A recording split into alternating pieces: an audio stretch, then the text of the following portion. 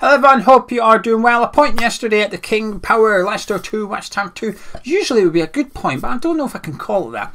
I think I'll call it an alright point. Not the worst result in the world, not the best result in the world. It was okay, weren't it? It's not the Leicester that we've seen in the last couple of seasons. Going into the weekend, they're sitting 12th in the Premier League. I think it showed in the first half at the King Power. They weren't very good, were they? I thought we looked quite comfortable. I thought we were looking okay. I don't think we were great.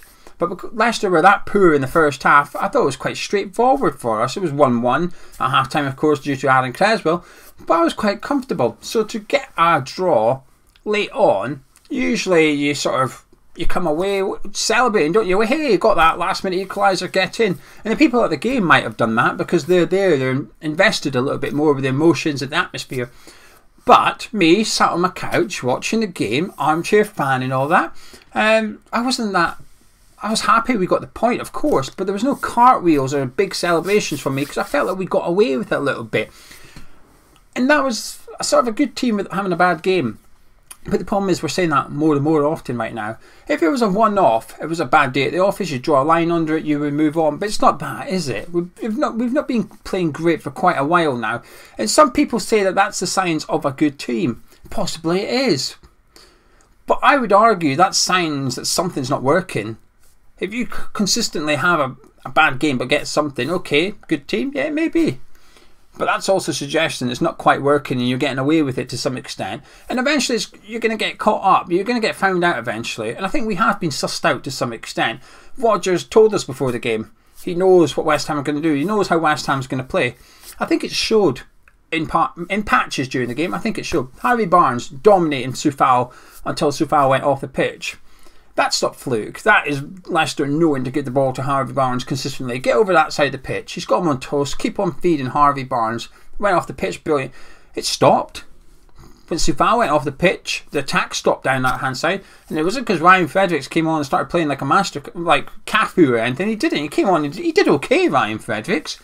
But the consistent attacks down the left hand side stopped all of a sudden because that was their game plan. They knew what to do. They sussed us out a little bit. So these are warning signs, I think. When you play poorly and you get away with it, it's a bit of a warning sign. Now this is a bit of a negative video, I'm aware of that, but I'm a bit frustrated, a bit concerned. And I was frustrated yesterday because it's hard not to sit there. I know people say get over the transfer window. I can't. I can accept it's closed. I'm aware we can't do anything now unless we bring in a freebie, and I'm not particularly keen on that, to be honest with you.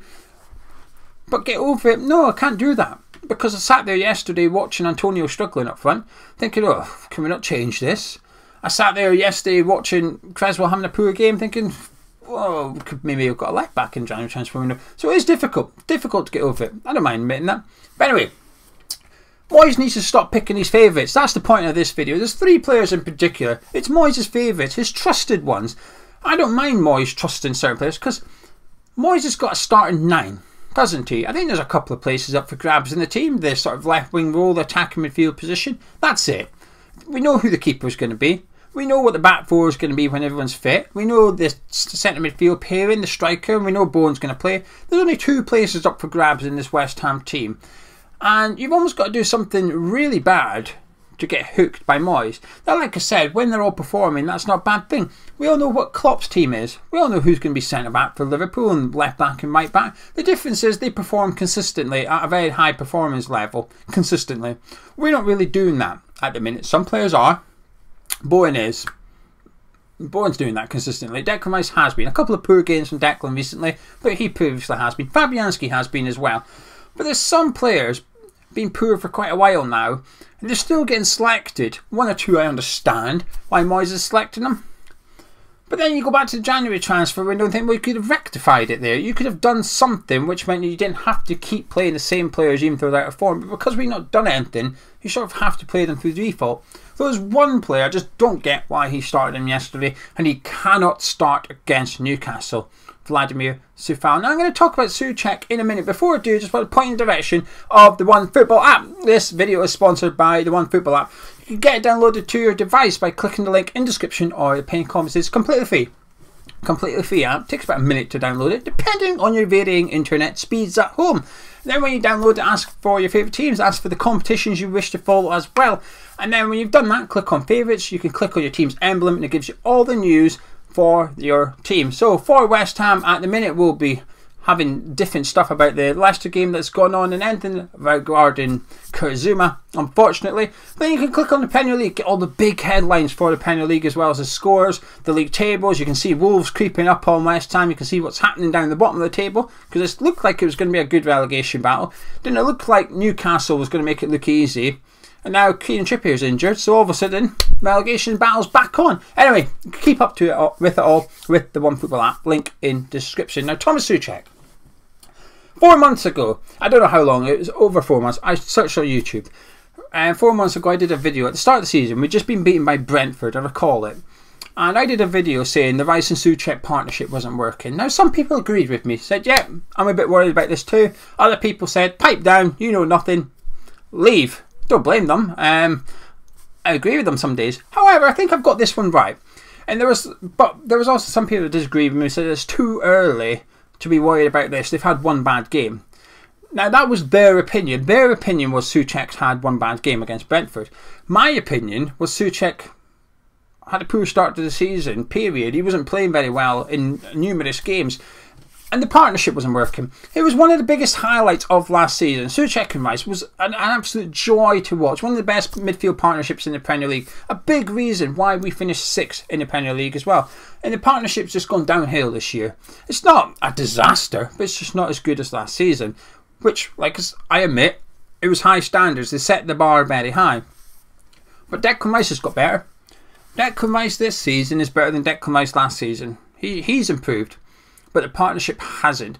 Now, we've all got our varying reasons as to why Soucek isn't quite working, and they may differ, but I think the majority would agree it's down to the fact that Declan Rice has got a new role. And if you want evidence for that this season, what's Soucek's best game this season? Watford away. It just is, isn't it? You might have an opinion as to what Jared Bowen's best game this season is, or Craig Dawson's best game, and it'll alter between West Ham fans.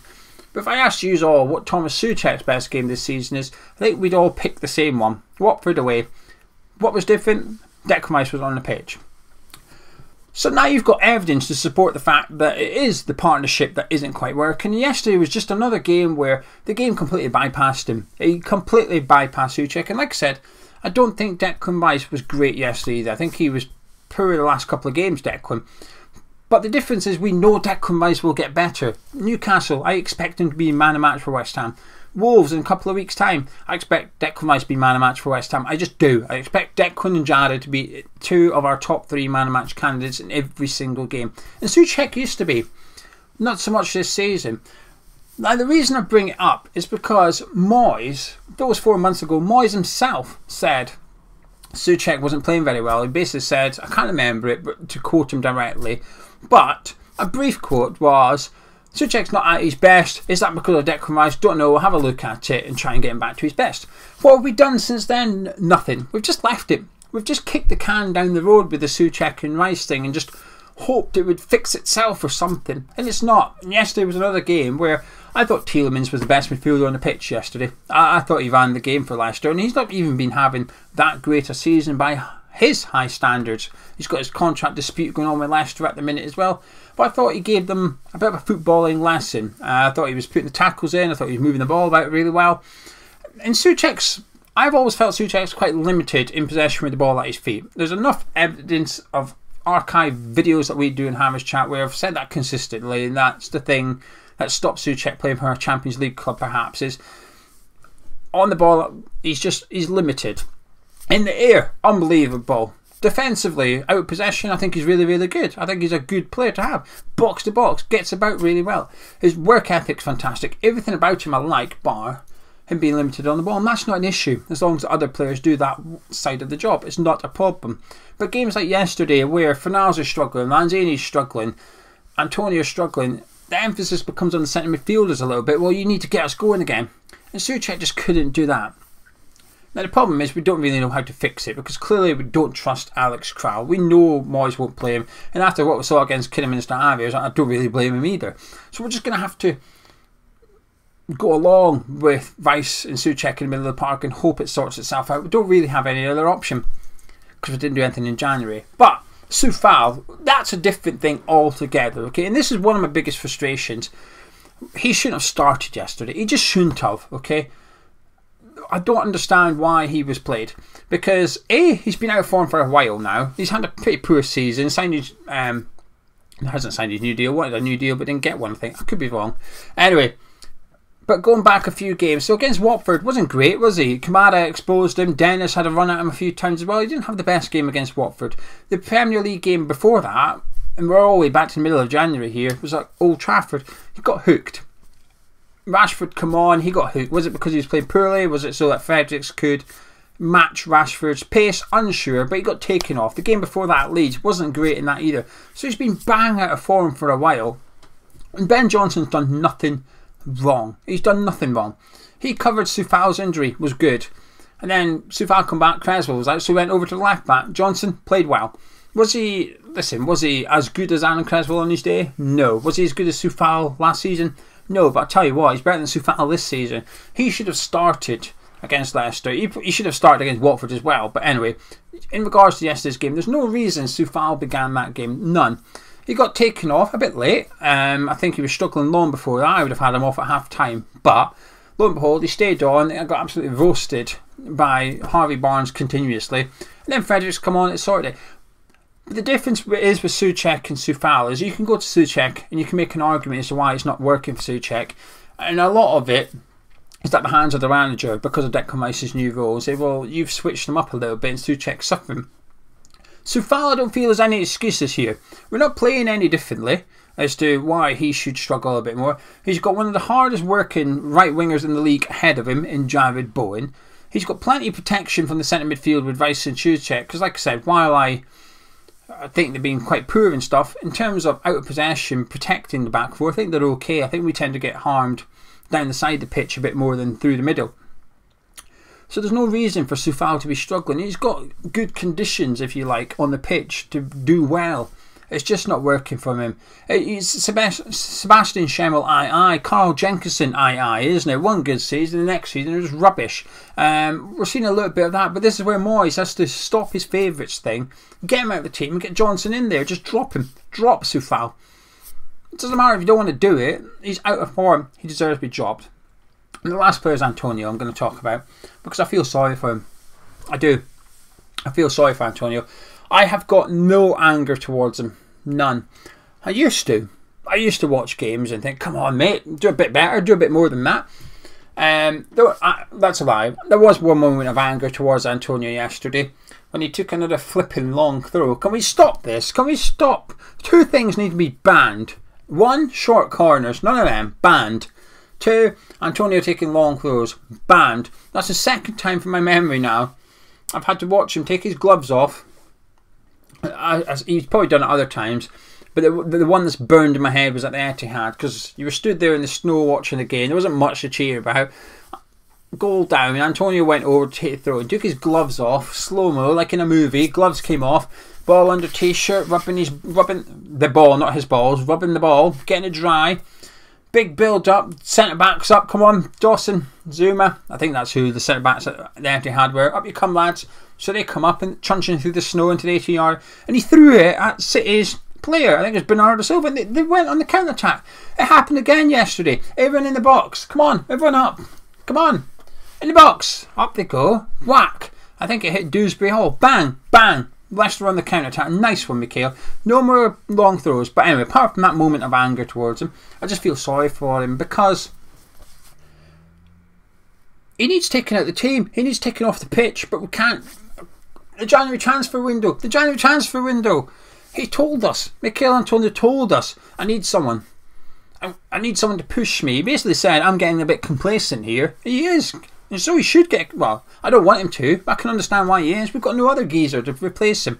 But the reason I feel sorry for him, we've been playing him continuously for 2 years now, maybe.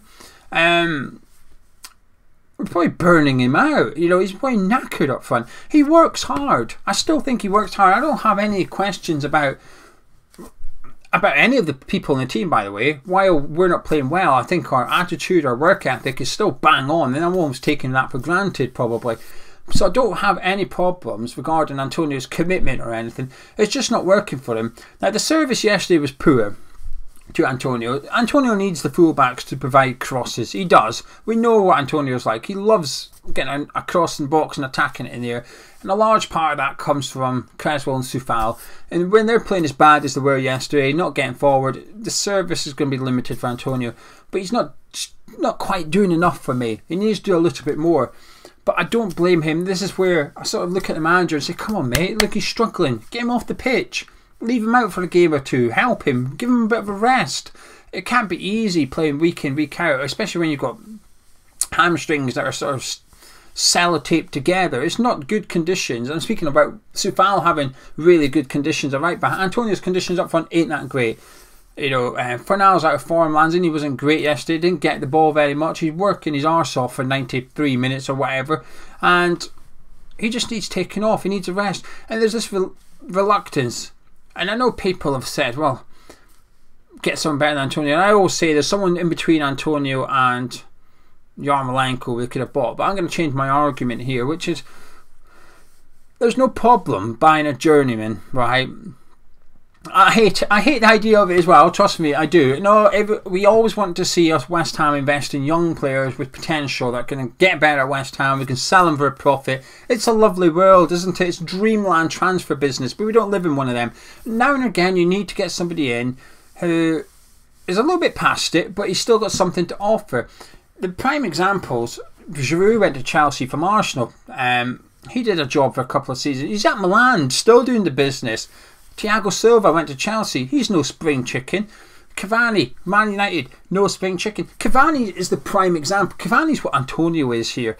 He's at Man United right now. I think he's 34 years old. He can only play one game a week. He basically picks when he's going to play because he looks after himself, and he basically says, I'll play this game. Right, I can't play the next one. I'm not good. I need a rest. I'm getting on. I need to look after myself. You need to leave me out so I can get back to fitness and I can go again for the next match. So Cavani's only basically playing one game a week at Man United, so that he can play one game a week. Do you know what I mean? We've got Antonio, who I think he's 32 now, 2 years younger than Cavani. We're playing him every single game, and we need to look after him a little bit better. And I think this is why I feel a little bit sorry for him. We could actually do with someone like Cavani or Giroud, who only plays as and when, plays, you know, like yesterday. 20 minutes to go, we need a goal. Antonio's not playing well. Off you come in the 20 minutes. You start against Newcastle. We're going to put the other guy on now, give you a bit of a break. You know, Thiago Silva at Chelsea, one of the best defenders in the Premier League. He doesn't play all the time. They pick and choose when he's going to play. Tuchel will have a look at the fixtures and say, right, I need him for that game and that game. So the ones in between, he's not playing. We need to look after him. Now again, Thiago Silva, he's got a bit on Antonio. I think he's 36 even. It's ridiculous to be playing at that level at that age, but they're doing it because they're well looked after. They know their capabilities, and I don't know, maybe I'm overthinking it, but I just look at Antonio, I genuinely feel a bit sorry for him because I think he's been brilliant for us as a striker. He's well overachieved as to what we needed from him.